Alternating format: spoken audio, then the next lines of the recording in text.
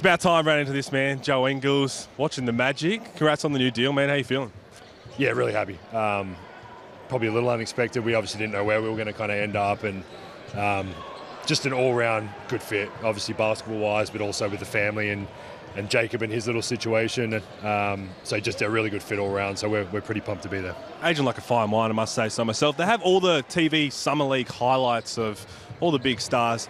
2009, there's actually a lot of highlights of you setting picks for Steph Curry playing the 4. What are your memories of that? You were just telling me you were the one that dropped 25 here.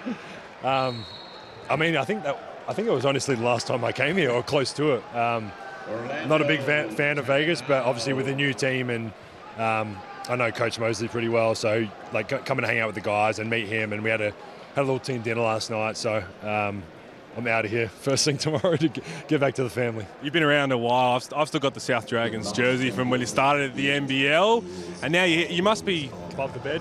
Above the bed, it's hanging up. You must be impressed with the way the NBL's growing. I mean, we see the connections here every year. It continues to get bigger and bigger and produce NBA talent. No, absolutely. I think every time you see rosters or teams, there's always Australians involved or in a training camp, and obviously a few kids getting picked up, and it's just good to see. I think obviously back in the day when I was young, it wasn't happening like that.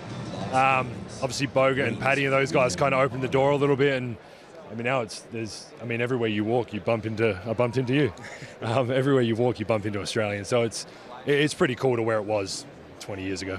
Now, lastly, can't let you go without talking about Boomers, because they're running around with the World Cup, actually, out the back there. Josh Giddey sitting front row, Matisse, Duop, Breath. There's a big contingent of Boomers camp guys here. I know you're excited because you've already told me, but the camp's coming up, the World Cup. How you feeling?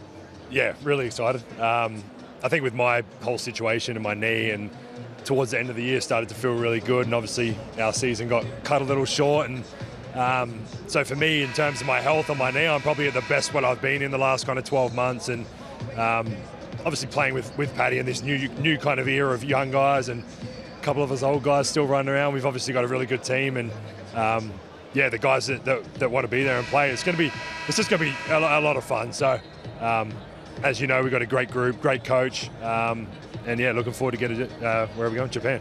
Starting to think that actually Greg Popovich might retire before you retire, the way how good you're feeling. I do, yeah. I am feeling good. It's maybe the year off was good for me. I'd played too many consecutive years, so maybe the knee was a blessing in disguise. But no, I feel good, and my body's in a good spot. And I think with everything, my family's happy over here. The kids are really good in school, and Renee's figuring some things out over here. So it's just an all-round, it's been a really good few years. I'll let you get back to watch your team, but did you bring your coffee machine? Because I'm struggling out here, bro. No, we've got some people that get coffee for me. There you go. That's what I thought. Appreciate your time, man.